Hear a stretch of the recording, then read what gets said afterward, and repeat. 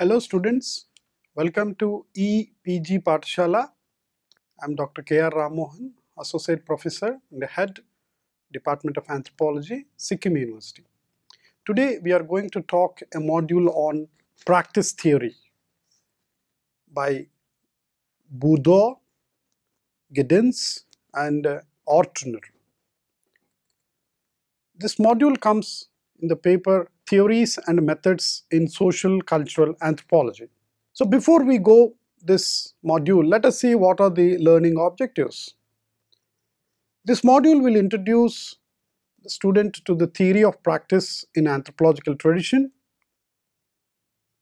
situating the theory of practice in anthropology, and the different applications of this practice theory in society, to know the basic premise of the practice theory based on contributions by Bourdieu, Anthony Giddens and Sherry Ortner, and the critique of practice theory.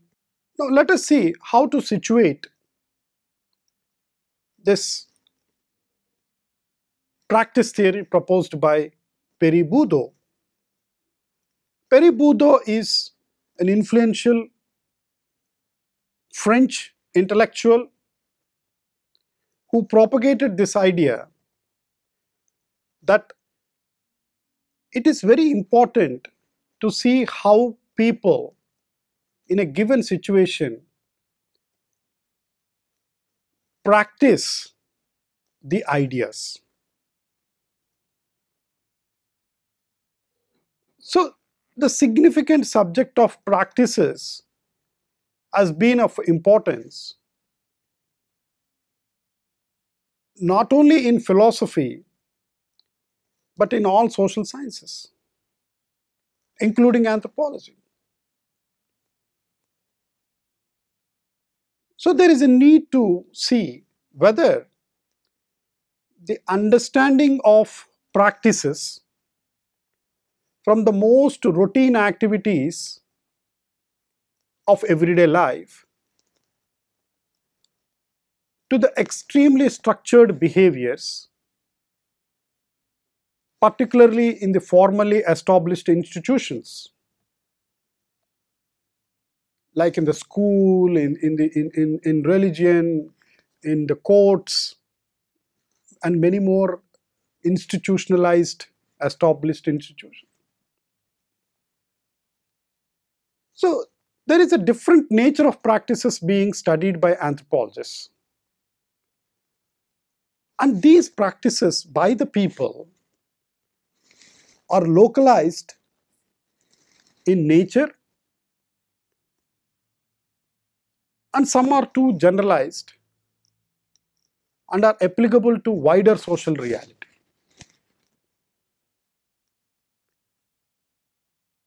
Now, as the nature of practices vary from one to another, so does the range of application, as some practices are very temporary, some practices are long term, some practices are culture specific, and some practices transcend the boundaries of cultures, which have nothing to do with the culture. Now, we are interested in this range of these practices in the society done by the people. So to examine these practices, anthropology developed a new paradigm to understand, to conceptualize, and to gain insights into the meaning and the role of these practices by the social actors. Now, why this happening? Why practices are happening? What happens if there are no practices by the people? This is because, or a part of this social dynamism in the society where we all live. So what is this? This is all about this practice theory.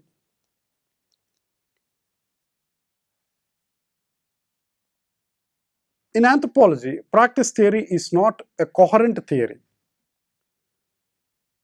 that is defined in strict sense of the term. And it is not so well defined theory like any other classical theories that we have come across, like functionalism, like structuralism, like structure functionalism, and many important theories. But this is often used as a loose approach in conjunction with other theories. For example, like symbolic anthropology, to some extent functionalism, and other related interactionist theories.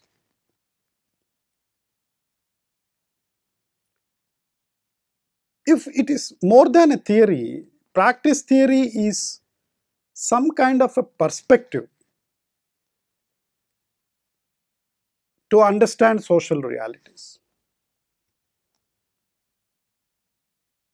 We must again remember the fact that the more perspectives we have, the more wider understanding we have about society and all the social realities. Hence, this is not a weakness, this is a strength. One can argue this. To explain one phenomena, why do we need 10, 15 theories? Feminist theory, Marxist theory, functionalist theory, this theory, that. Because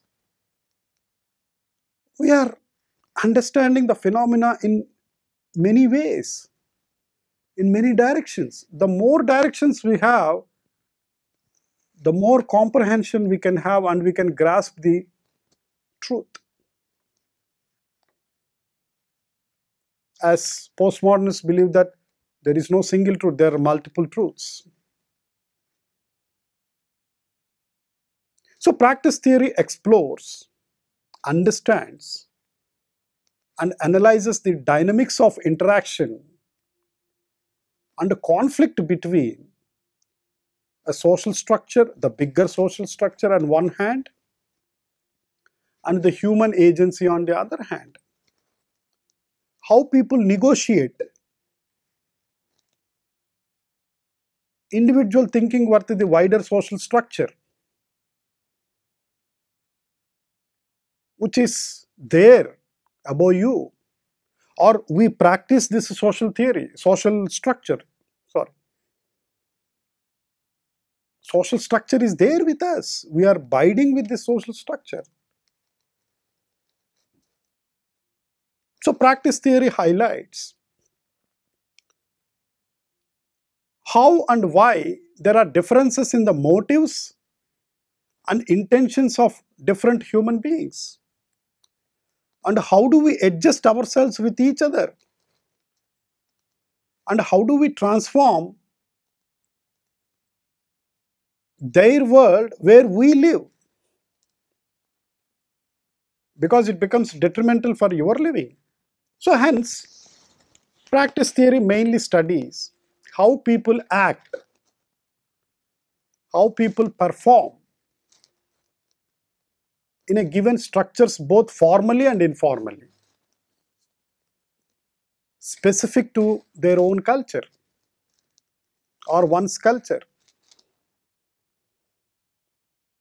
So the main aim of practice theory is to show that people are social actors which affect the social structure in which we live, and in turn we are affected by the social structure. So practice theory studies the circular association of social beings and society. It is going on circular. One way we are affecting and the other way it is affecting us. So it understands the role of social structure on the individual and the way individual adapts and affects the structure through practice, that means through performance, by acting. So culture theorists use practice theory. Culture theorists want to study the whole cultural process. And today we see cultural studies. How culture produce text, how culture produce performances, counter production, knowledge, all comes under the ambit of cultural studies. So culture theorists use this practice theory to explain social or cultural practices in a given culture. So they also use cross-cultural comparisons of studying the same phenomena of a respective practice in a different cultural setting. For example, how A and B interact in a given situation, and how A and B interact the same situation in another culture, and why do they do that and why do they do here. Here in this case,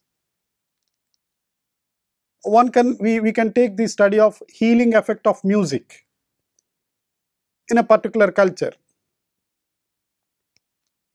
How people perceive or practice one particular music. I give this music to one culture. How do they perceive it? How do they see it? How do they practice that culture? And again, the same thing in another culture. And we can see the things. So who are the main proponents of this practice theory? So practice theory in anthropology has assorted and advocates and have developed in two phases in history. The first is being in the 20th century, where they laid the foundation, and it is done by Bourdieu with his famous book, which is also considered as an exceptional work, called The Outline of the Theory of Practice. And subsequently, he has come out with another exceptional work on the logic of practice. Following Bourdieu, Michel Foucault, another predominant French intellectual who has revolutionized the whole post-structural thinking, has published a book on discipline and punishment, birth of the prison. So Foucault's the concept of discipline is just like any other concept of what you call Bourdieu's habitus. And this, Foucault says, discipline signifies both structure and power that is imposed on human body. Another celebrated sociologist, Anthony Giddens, has published in the lines of Bourdieu a work on central problems in social theory, action, structure, and a contradiction in social analysis. Followed by another book, The Constitution of Society, Outline of Theory of Structuration. So these seminal works all centers around the theory of practice. The main proponent of theory of practice, Bourdieu, with this famous book on Outline of a Theory of Practice, in which Bourdieu highlighted and explained how practice theory in anthropological thought, which is useful in understanding people's practices in everyday life. So he proposed three concepts. One is habitus, the second one is doxa, and the third is practice. To understand the rules that result in these dynamism of social behavior, which leads to or contributes to the theory of practice, where anthropologists can gain some insights by using Bourdieu's concepts. What is the concept of habitus? According to Bourdieu, the concept of habitus is central in the theory of practice. So habitus is nothing but it is a way of life. It is a lifestyle. It is people's expectations. It is people's activities. And the values of a particular social group that has been developed over a period of time. Now, this habitus could be either from a particular past experiences, which are being coming from routine life of activities. The concept of power, according to Bourdieu, is created culturally. So, who holds the power? What is power actually? To what extent one can hold a power? Where does power lies in a society? Who controls? Who holds the power in the country? And in what aspects they holds the power and how it controls the social life? Buddha says power is created culturally by the people, and only some people hold this power. And it is legitimatized by that people, that section of the people, which is socially and symbolically valued through constant interaction of agency and structure. Agency means how people interact with one another, and the structure means the overall structure, the rules, regulations, and all those things. For Buddha, habitus is created unconsciously because we are practicing every day. We don't know what is the meaning, but we practice it. We take it for granted without any effort. Any biological activity or any cultural activity, just like that we take it for granted and we put it in our daily use. So it is like a more of a social processes, though it is individual, but it is like a social processes. We do it unconsciously based on free will by specific structures. So habitus is not something that is permanent. It keeps on changing over a period of time. Today we are some other time, we unconsciously again take some other thing. And habitus is both physical and psychological maker of one's position in society. Habitus could be a result of many factors that embody social structures like caste, race, religion, which are reproduced in terms of individual beliefs, attitudes, and lifestyle. According to Bourdieu, habitus can also be regarded as a set of attitudes, ideologies, beliefs that have resulted in creation of what an individual becomes in the end. What am I? I am, because of my attitudes, of my belief system, I have certain ideology, and that these things makes my practice in the society. And it makes a role of choices for the people. If I have a certain ideological, I act according to my ideological, I practice according to my ideology.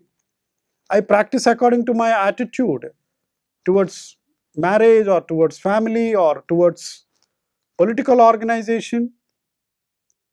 I have a different lifestyle. All this comes together under this gambit of habitus. Buddha has propounded another important concept called capital or cultural capital. Capital, in a sense, Bourdieu is nothing to do with the material aspects of capital, like money. In pure economic terms, in commercial terms, what is the capital? How much money? But here, The concept is different. What's called as cultural capital. So there is an extension of this material things to from cultural aspects. It has a social, it has a symbolic meanings. And this capital can be accumulated and also transferred to one generation to another generation. So when we look at the social dynamics of a society, who holds the capital? For example, in India, historically, it is considered that Brahmins are the most educated people. They can read the text, the religious scriptures, who can interpret the wisdom, and all the generations are trained towards to read and by heart and interpret this text. Whereas other communities are not in this profession. So in a sense, this section of the people demanded a respect, had a high social order, because you hold that capital. You have that knowledge with you. It is not the money, but that knowledge becomes capital here. This capital also been percolated to other aspects like esteem, to some extent power to control certain things, and a hierarchy in the social order. And this has been accumulated over a period of time. And it has been transferred from one generation to another generation. And who controls these things? A group of people who are educated, who knows how to deal with the textual things. For Bourdieu, these people are found in every culture according to their own system. And rest of the people do not have this capital with them. Bourdieu also floated this idea of fields. So what is field according to Bourdieu? Bourdieu says fields are social and institutional grounds. An analogy has taken a ground where individuals develop their habitus, to put it very simply. So there is a field. Field means nothing but an institutional ground, which can be compared to a geographical level, where individual develops this habitus. So there is an interplay of human action and social structure. And there is a difference of levels of power. Who holds the cultural capital? Who doesn't hold the cultural capital? In this instrumental field, where people are placed symbolically. So the field, in terms of its context and environment, has a direct bearing on the development or creation of a habitus. So field, power, and habitus. Let us take a simple example. A woman may feel very liberated, outspoken, independent in her workplace, in an office. So this is a field. It could be imaginative or it could be reality. The same woman who comes to the home, the field is different here. She may not have the power here. The habitus is different here. The habitus is different here. The structure is different here. The agency is different here. The structure is different here. The agency is different here. Because in the field, according to Bourdieu, there is a boss there at your home, that is her husband, her in-laws. and other social structures come into play there. You are the daughter-in-law. You cannot behave like a officer, which there the other field. You are not liberated in your home. You are liberated in the office because you carry an equal right with other colleagues. You argue, you say that I am also equal like you. But in the house, the field is entirely different, which is reality based. So look at the dynamics of power structures at home, power structures at another field. The habitus is different. So Bourdieu gives this kind of an insight that how people act out within the gamut of these kinds of structure and agency. Buddha's important concept is called doxa.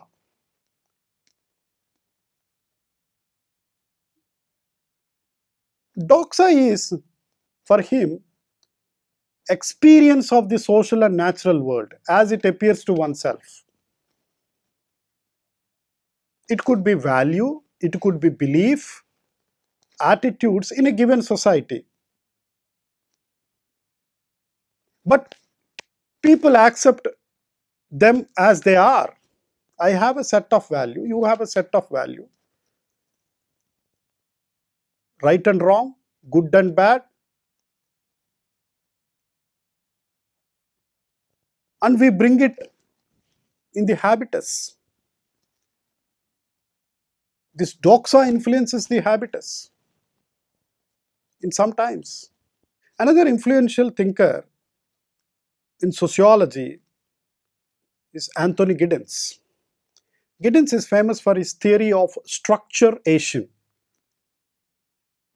where Giddens tries to combine the synthesis of two polarized concepts of one is human agency and the social structure, which has been heavily influenced by Bourdieu's concept of structure and agency, and how these two things affect our human behavior.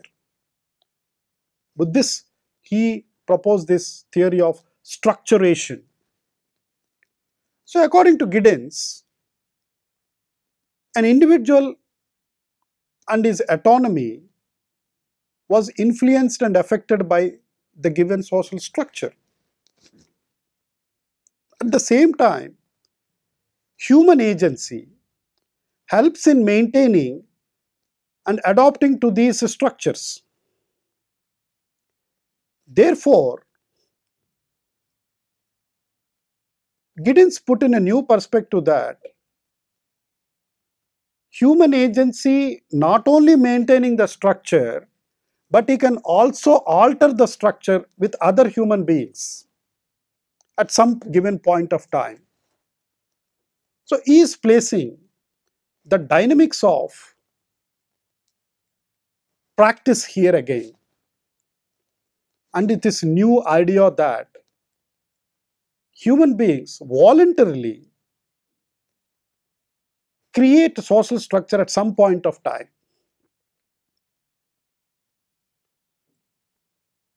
Following the bandwagon, Sherry Ortner has also taken many insights from theory of or practice theory. Unlike Bourdieu and Giddens,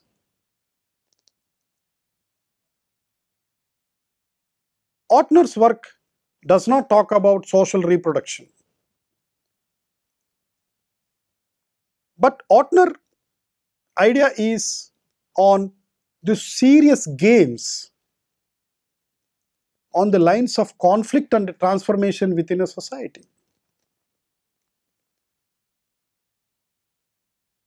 So Ortner gives three aspects of practice. One is the power shift, which is based on conflict, which is also results to transformation. How power is shifted to. So the view of power has to be changed. power should no longer be seen in terms of dominance of one class over the other. What Bourdieu said, that cultural capital, those who holds will control certain things, not in the material things but knowledge. Even to some extent, Michael Foucault said that knowledge is power, which are displayed through various institutions. So power as a concept should be understood in terms of the relationship between individuals. One is powerlessness and one is powerful. Why? Because there is a relation between these two. So power per se is not somewhere else. So power is created by human agency and is not an objective force in the society. So habitus, Bourdieu's concept, is a concept important in understanding how people habituate power in this social structure. Meaning that, like how Brahmins have the control of over certain things, and we are so habituated that to be subordinate, to listen to the text or to the interpretation of the things, we never think in terms of changing the power structure. That way, Ortner says that there should be a paradigm shift in why not we become the power holder. So there is a process should be needed so that it can be changed. And this is what Ortner says, the historic turn. At some point of time, there will be a turn. As the name suggests, it is like an anthropological movement where the conventional theories dealing with universal theories, but they did not study the individual cultures. So what are the key factors in cultural practice which shapes or helps in understanding why there is some effect in contemporary culture, why there is a power shift in one particular culture, rather than taking at a large scale?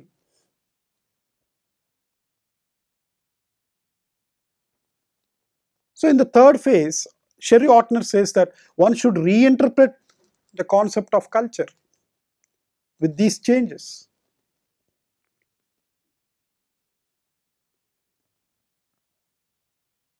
The stereotyping should not be done. So practice theory interprets culture as a dynamic, as a mobile. It is culture means according how people give meaning to their lives. To summarize, in the whole anthropological understanding, anthropology takes practice theory as not a very well defined coherent theory in its own strict terms, but rather it is just a point of view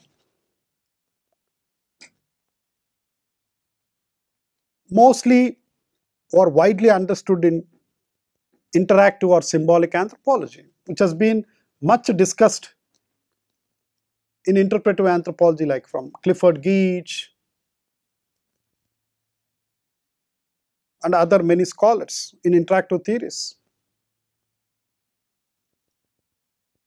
But this is one way of understanding how people construct a social reality. In that sense, practice theory explores, while understanding it analyzes the intricate, the subtle dynamics of interaction between people, the conflict which arises between human agency and the social structure.